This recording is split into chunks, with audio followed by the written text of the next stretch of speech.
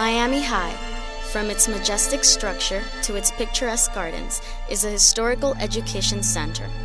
Miami High was opened in 1903 and has played a role in the lives of many generations of students since. The school's beginnings, however, were in 1902, when the first building, a two-story wooden bungalow, was built on Northeast First Avenue, and in 1903, when the school building opened its doors for the first class of 15 students. In 1905, Miami High School moved from the wooden bungalow to its first real school building.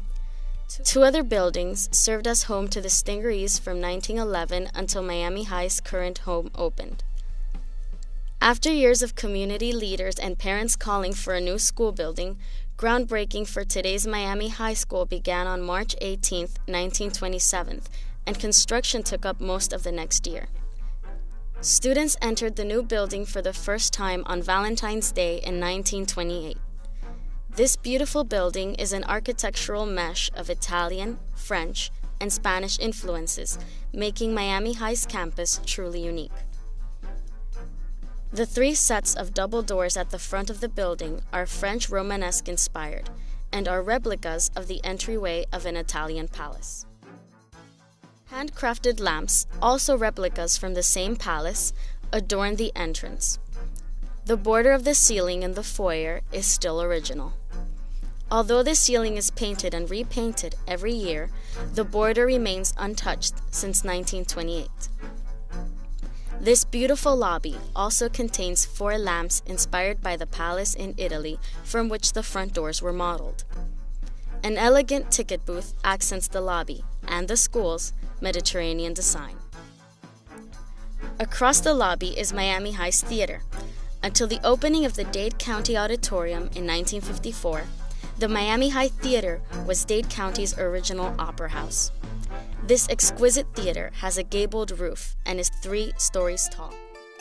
4 chandeliers, designed by Miami High alumni, hang on iron chains from the ceiling, and 10 balconies add to the theater's grace.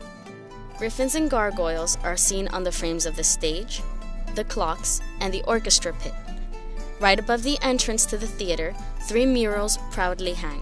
Painted by Denman Fink, the Miami High murals represent science and technology, history, civics and government, and arts and sports. Artist Denman Fink also has historic murals hanging in the Dade County Courthouse. Underneath the lobby murals are 4 trophy cases highlighting Miami High's incredible athletic achievements.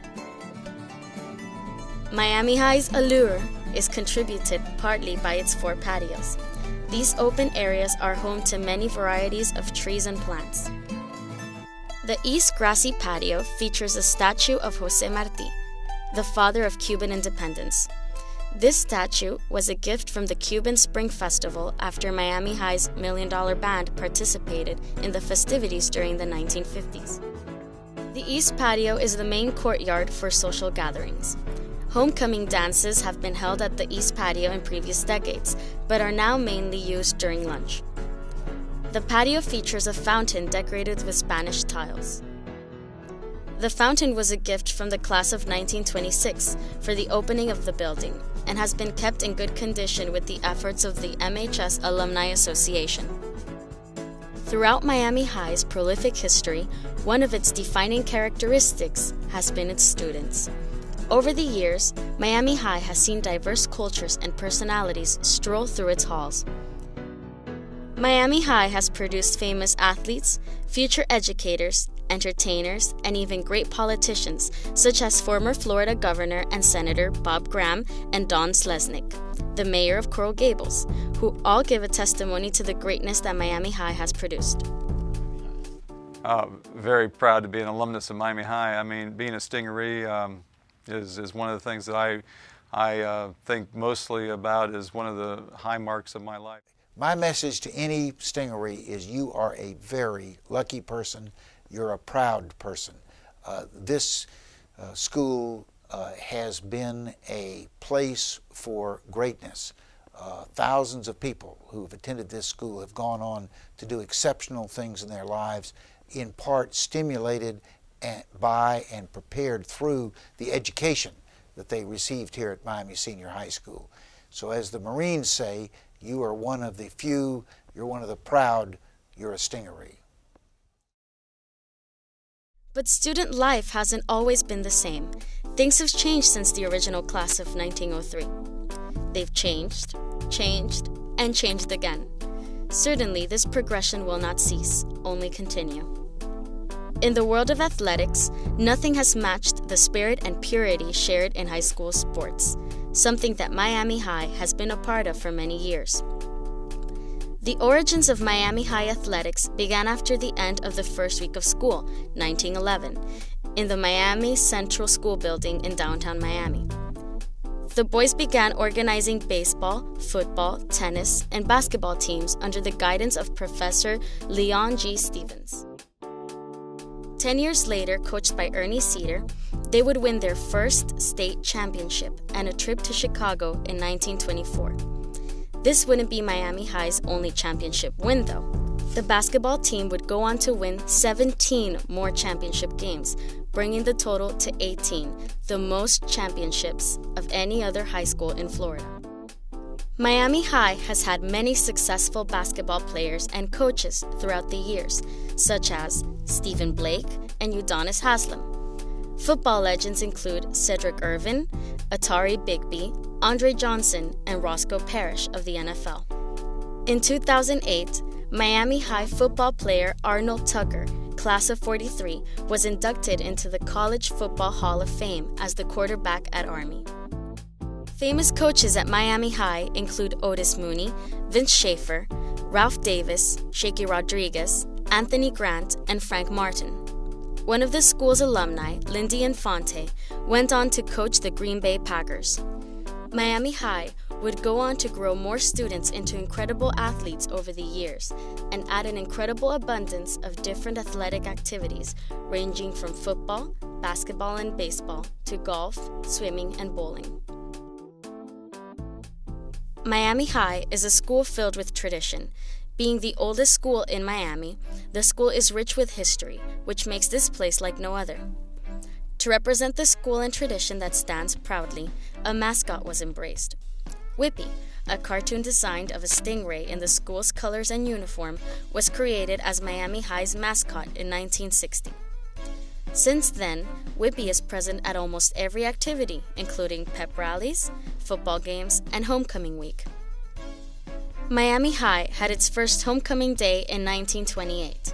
From that day, the event has grown to a week full of activities that is kicked off with a dance and is completed with the famous homecoming parade and game. The parade is well known due to floats and banners, which are made by the school's clubs. At the homecoming game, hundreds of alumni return to show their Stingaree spirit. Traditionally, the homecoming king and queen are announced at halftime of the football game. Another attraction many alumni return to see is Miami High's $1 Million Band. The band has maintained the school's spirit in the years since its foundation. It is tradition that to end their halftime performance, the band forms itself into a big M that stands as the school's symbol.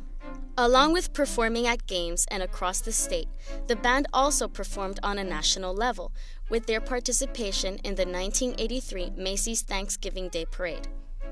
Though there are many schools with homecoming events and bands, there's one thing Miami High has that no other school has: the Sigma Chi Award. The award began in 1947 and is given every year to a senior who represents the school to the fullest. The Sigma Chi Award winner is a student who the staff and student body consider the most outstanding senior leader. Students who have won this award in the past have gone on to become successful lawyers, politicians, and teachers.